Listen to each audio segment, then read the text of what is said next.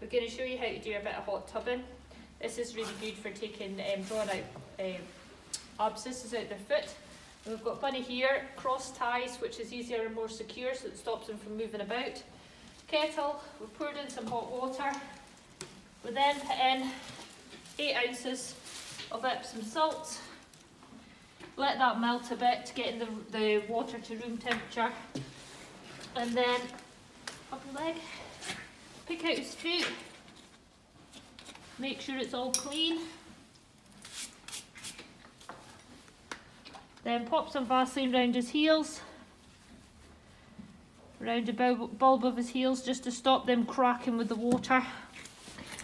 Pop that out the way, and then hold this over and try and get him to stand in it. There we go, good boy, stand, good boy. Now, just do it for about 5 minutes and it'll just allow the foot to become softer. And then if you then poultice it after that, it should draw the poultice out a lot easier because it softens the hoof wall on the sole. There we go, hot tubbing.